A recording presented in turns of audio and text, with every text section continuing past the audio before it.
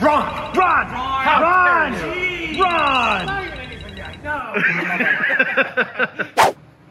All right, guys, I'm super excited about throwing out an extra video this week. We're going to go into some water jetting, why wings have twists, what that's for, make a couple tables, get started on these wings. So I'm super pumped about that. I also want to give a quick shout out. Thank you for all of you who send me letters, gifts. Dave, this is absolutely awesome. I really appreciate it. I love our aviation family and all of you that support me along the way. You're the best. And I am so excited about the video that's coming Saturday. I know I'm doing one now. A couple days from now, you'll get Saturday. It is the video I am most excited about. It's something I've been hiding and keeping out of clips all the way along the way. And some of you caught it, some of you noticed, some of you have been guessing what it is, but the black tape hiding the 3 secret switches in Scrappy and what they do is coming in just a couple days from now. So I love you guys. You guys know the drill. Back to work. It's physics, math, and engineering. Machine it, draft it, build it, test it, break it. Every time something new gets built, the entire world advances. Laying in bed at night, it's designing new parts, designing new suspension, designing new wings.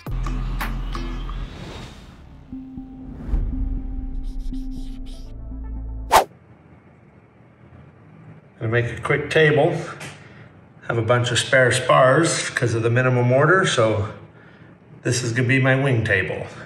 All right, guys, so here's what we're gonna do next. I had all the extra spars because there was a minimum order I had to do to get my custom spars extruded. Large orders to avoid suspicion. Well, at least we'll have spares. Yes. And so I've been cutting them up right here. These are now going to be the ribs or supports for 2 tables. You can see I'm starting to build them right here. I'm gonna laser cut them so that they notch around this and slide on and it locks them together. That way I have 2 wing tables. These are 20-foot long tables apiece, but I can literally, when I'm done, slide all these off, stack it up, and the tables are put away till the next build. So right now I've got these frames anchored to the floor, and it looks, it's just duct tape, but I cleaned it first and anchored them down, and they're not going anywhere. So I set a straight line. I've got it all the way down for both wings so I can run them side by side and assemble it together. But the most important thing I've got to do now is get out my laser, and I've got a very accurate laser. I'm going to dim the lights in here. It sets a red line, and I'm going to laser set both the wings perfectly straight from end to end. But now that I've got all the shims in and I've got it perfectly set, I'm gonna lift my spars out, my table spars, and now I'm gonna put tape down to hold these sticks in place. Now, I actually shim this with sticks to make a nice solid surface, and then I use tape to layer up to get it absolutely perfect because the stick thicknesses are too far off. I want it absolutely perfect. So once I got the sticks close, then I went back through and I added layers of tape and each layer of tape until every point was perfect. I'm gonna go ahead and lift these out, add tape to tape the sticks and everything moving, but I'm just gonna add 1 piece to every single one so they all come up evenly. A lot of times people will start with a flat table and they'll put the wing on it, and then they'll twist the wing with a block to get its washout. The washout meaning just the tips being tipped forward so they stall last and you maintain aileron control. If you get too much washout, you're gonna cause the plane to fly much slower at the top end, meaning your plane's not gonna be as fast because you're fighting 2 different angles on the wing. So if you twist it too much, it would make for a bit safer because you're gonna fill the sink out a little bit longer and your ailerons will still be flying. But that's a fine balance because you can quickly lose 10 knots on your aircraft and you're just adding more washout than is necessary. I fortunately have a little bit of an advantage because I'm making a table specifically for my wing. I built that all so that I put the twist in my table.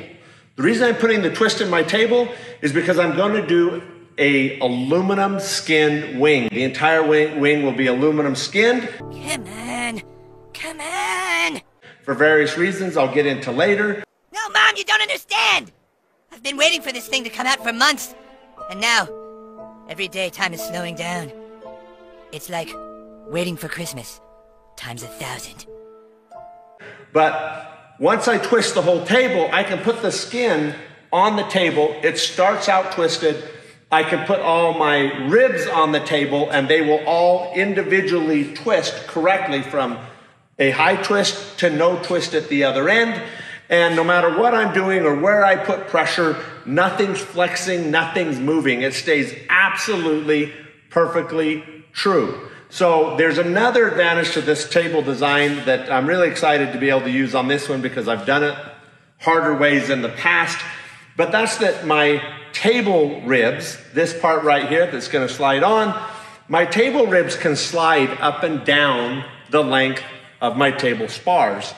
The reason for that is because I want to be able to get underneath the wing to put in all the rivets. And no matter what you try and do, there's always going to be one of your table blocks in your way to get underneath to your skin to be able to buck your rivets in your wing. So I've got all of these slidable, and at any point I can grab one and slide it out of my way from under the table and work and slide it back. But anytime I'm sliding it or moving it, the table is not, the actual rib is moving with the twist of the wing no matter where I place it. And the wing itself is sitting on an absolutely perfect hard surface the whole way down.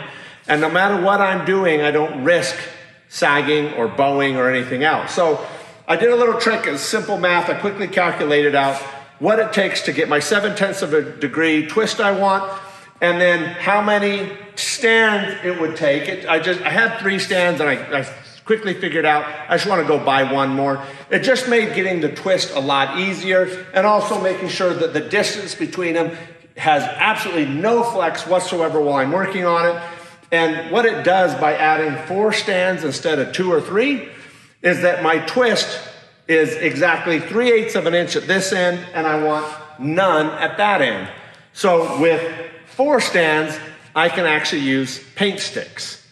Paint sticks are exactly 1/8 of an inch. So to get 3/8 inch higher on this end, since I leveled it with a laser first everywhere, I pulled out the rear side, and then I added 3 paint sticks to this one, raised it 3/8. The next one is exactly 2 paint sticks, raised it 1/4 inch. The next one, 1 paint stick is another 1/8, and then the end goes to 0. So it just makes it easy to do a true laser surface set, then lift the back side of the table. 3 sticks, 2 sticks, 1 stick, no stick. This table is as true as I can possibly get it. I lost Ron a long time ago, and he's a superstar. He stays late with me all the time. Tonight, I really wanted to get this table done. So I'm gonna stop talking. I'm gonna start sliding the table together and getting it ready, because as soon as this table's done, I can start assembling a wing. Eric, you're just going to have to be patient. Yeah! Yeah! You guys know the drill. Let's get back to work.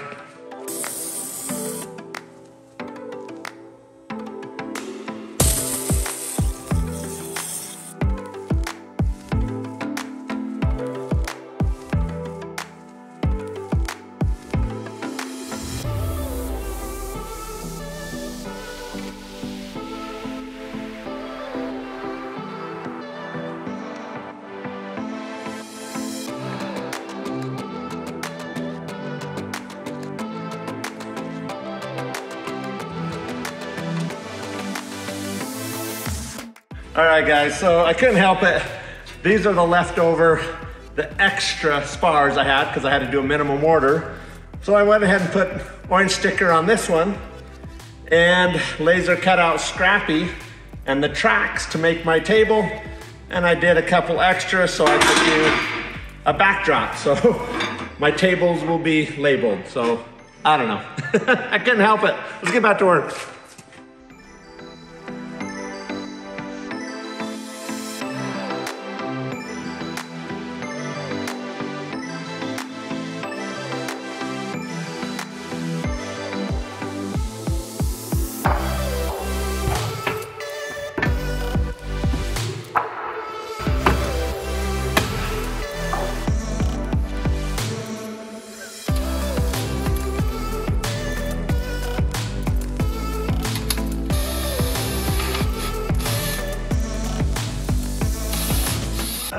All right, I'm down to just a couple pieces left. I'll show you where these go. I don't want that corner killer right here. So I've got this all trimmed up. The top, it looks nice, but that edge will get you. So this goes here, so I can rivet this to the main frame. Everything's tight, clean. I'll bevel and sand these edges off, so I got a nice, strong, safe corner. I've got to screw the top down still, so if you push this down, it goes flush. But I actually don't want a metal edge here. I want to take wood over the top. So what I did on all my tables I've built in here, they have at least 2, sometimes 3 layers of 3/4 inch. And the top layer is the really fine, perfectly smooth top. I can router the edge, make it nice to work on so it doesn't have a hard line. And then I can beat the crap out of that table because I like to be able to just go as fast as possible and never slow down. So I don't want to worry about drilling a hole in the table, or if I sand against something, or I gotta spray paint something. I want the project to be really, really fast. So the top layer that will go on top of this and overhang this metal edge a little bit is a sacrificial top. And a year or 2 or whenever, a couple years down the road, when the table's got 1,000 holes in it and all beat up, I can unscrew the countersunk heads of the screws, no nails, pull it off, reskin it, and I have a brand new table I can beat up again. I just thought of doing this right while I was building the wing tables, and I thought, you know, I'm gonna have parts up and down, and I don't wanna be chasing all over the shop, and I had just miscellaneous crap along here. So I thought the best thing I can do is just spend part of a day, quickly knock out a new bench. I got a few things left to do. Right now it's just temporarily held up with a couple of kickers. I'm gonna go through, I'm gonna get my laser out. I'm gonna set this laser set by putting a few more kickers and shims until I get it absolutely spot on the entire length. Then I'll go ahead and do 45 kickers down, and then I'll do shelves underneath it. So I got shelves the whole length of this table. That's about it. Of course, Scrappy's main spare spars. Couldn't help but build it with Scrappy spars. I had them kicking around. I'm super excited. This is literally the tail end of everything I need to start building my wings right here with every tool ready to go. Get on with it. Yes, get on with it! Couldn't be happier. Simple partial day project is gonna save me days on the wing build, so it's worth it. Get on with it! You guys know the drill. Back to work.